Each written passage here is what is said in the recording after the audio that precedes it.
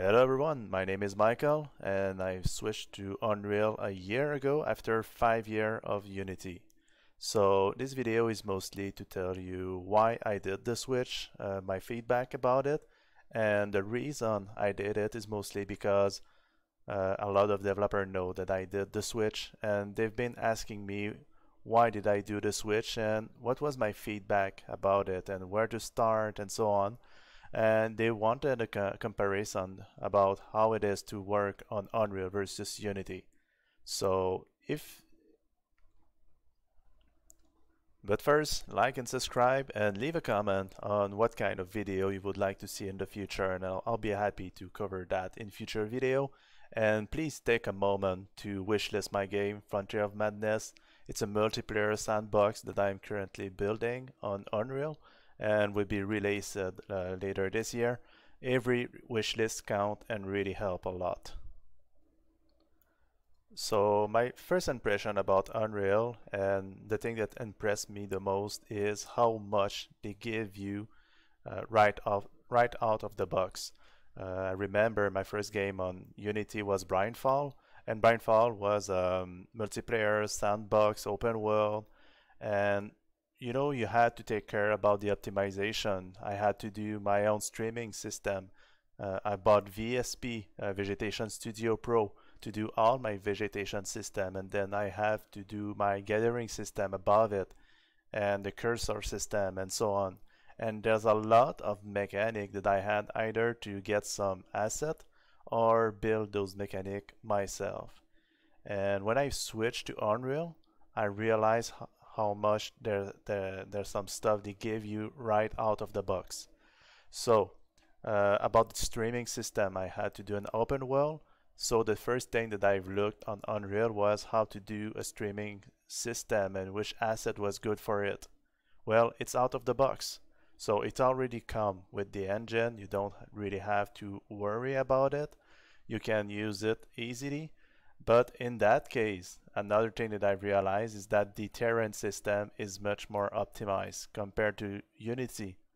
So this is mostly a 5-kilometer map, and I don't even need to use a streaming system. I could, but I don't need to do it at all. So it's very simple for that, and I don't have to get back to it. And then there's the vegetation system. You don't see very far because my game is in top-down, but Unreal give you out of the box a procedural vegetation system. You don't have to buy something like VSP or anything like that. It's all out of the box. It's used GPU instancing and so on. And since it's straight from the engine, you have a lot of documentation and also YouTubers with video that explain you how everything works. And it's very easy to add a gathering system on it and so on. So you don't have to buy anything, and it's all out of the box. So in a few days, I've managed to do all my visual like this. Also, one other thing, since I've built some game that rely a lot on a lot of content, like an RPG and so on, something that really impressed me is that instead of doing some scriptable object to do all my item and stuff like that, in Unreal, you have a database system. So in my case, I just go into it, and then I have all my data in there. You can have the structure of your data, but let's say I'm going to look for some resources like the wood and so on. So this system is straight from Unreal. It also works with Google Sheet, so you can fill them straight on a Google Sheet and then create your data inside Unreal. But in that case, we have the wood, the visual that comes with it, rarity, and you can see I can fill all the information I need. And this is cool because let's say I want to drop an item in the game. All I have to do is to create one item, which I call drop item. And it's there. It's like my prefab for every object in the game. And all I need is the name of the object and the quantity. So if I go into my detail, this is my drop item.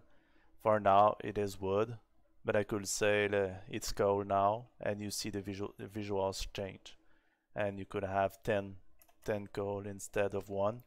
So when I do a loot system, or I drop some item, or I cut a tree and I want some wood to drop, all I have to do is to use my drop item and say, hey, it will be wood, and then I want 5 of them, and that's it, it's done. So that's very simple for that. There's also the networking system. I wanted to, in my next game, to be multiplayer, and on Unity I've tested the fishnet, netcode, and so on. I did some testing and I wasn't very satisfied with the process. It's especially because, you know, I had Brainfall done already and I was looking to network Brainfall instead, and networking a finished game is really a lot of work. So that's what made me curious to look at Unreal at first. And then I've learned about the replication system of Unreal, which make it so much easier to network a game. So this is just a quick example. If I want to teleport the player in a networked game, I need to do it through the server, and it's not client side. All I have to do is to replicate, run on server. I can also do multicast to do it on both the client and the server. And then I tell the location of the teleport, and that's it. And I don't know if I will have access there.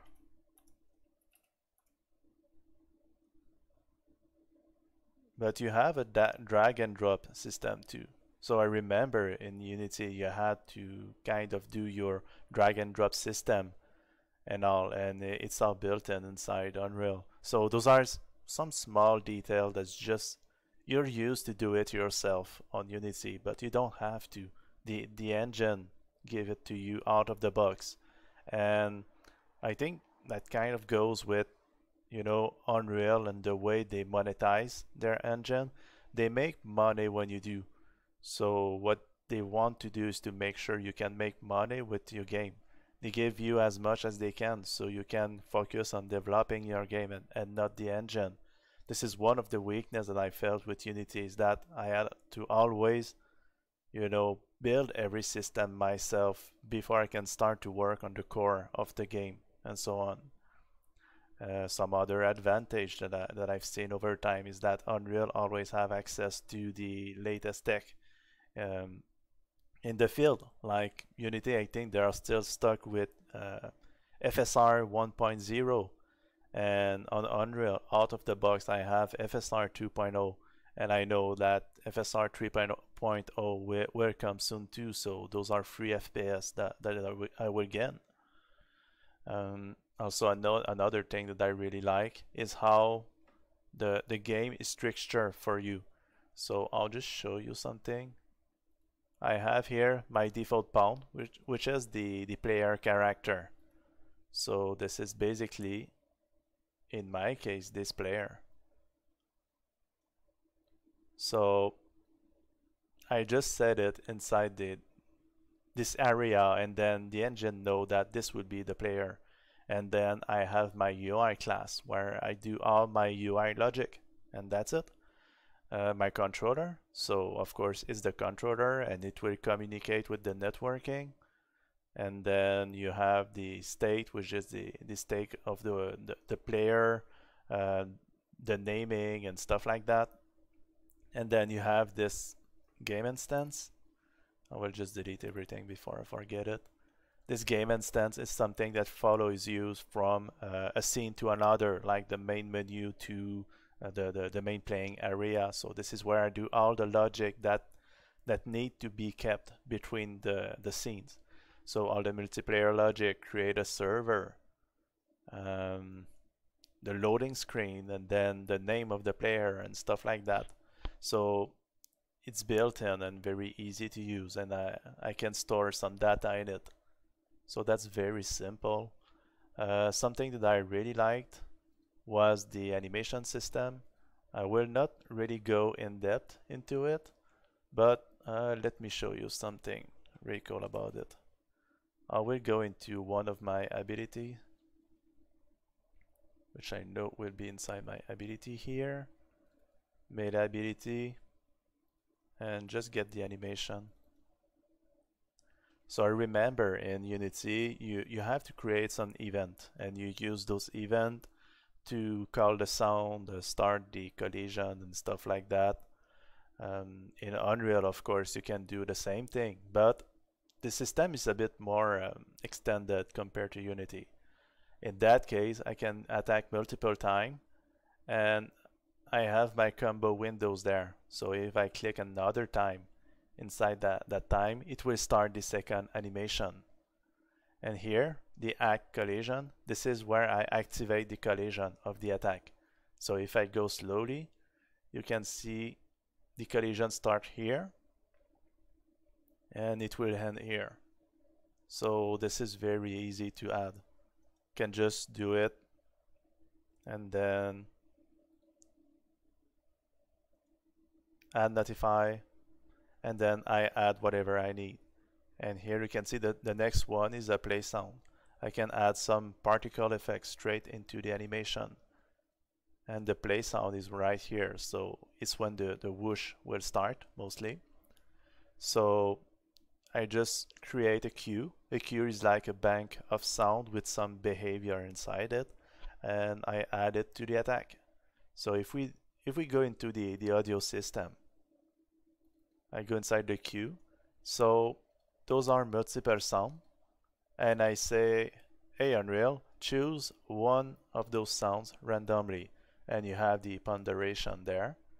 And then I had a little pitch, minimum, maximum, volume, and so on to add some variation. And this is my cue for attacking. I did the same for the footstep system. So I had like 10 sound on the grass, and I had some variation in it. And that's it. This is my cue for walking on the grass and on the dirt and so on.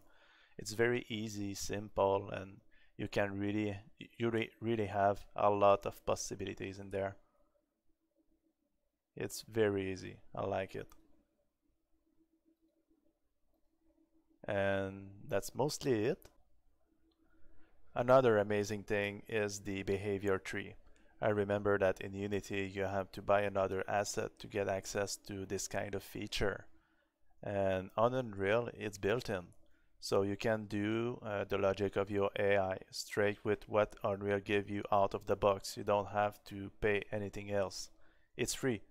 And since it came from Unreal, you also have a lot of documentation and videos online that shows you how to do it and do everything you want. Another thing that I've seen that is very cool, since the networking is built into the engine, there's also some tools that come with it. So if I want to open the game with two player instead, and I want this screen to be the listen server, I can just leave it that way and say 2, and then if I hit play, it will take a time to load because I will load it 2 times. But basically I will have 2 screens. Let's give it a second.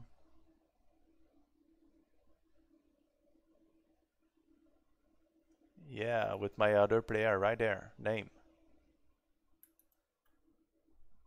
And I'll just, there we go. And you see it's all networked. So it's very easy, and it simulates a multiplayer game, so I can know if my networking is working or not. Very easily. And lastly, I think it's worth to talk about GAS, the game playability system. Unreal is known for the Fortnite and their combat system, and all the logic of the combat system, they call it GAS, the game playability system, and it's free.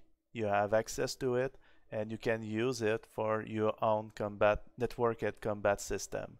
This is what I do currently with Frontier of Madness. So basically all the cooldown, the damage, the HP, giving the ability to someone, and in my case the ability are tied to the weapon you have in hand. So if you have a knife, you will have melee attack only, and then if you use a gun, you will shoot and reload and stuff like that. So it's all run by the gameplay ability system, and I didn't add to code all this system.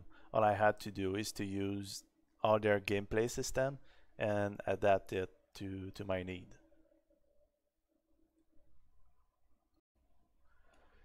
So it's just a short video to give you some feedback on what I've learned when using Unreal and what was my feeling about it.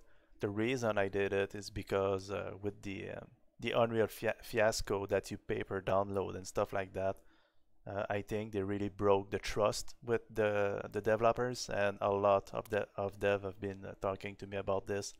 So I thought maybe it was a time to just do a quick video about it.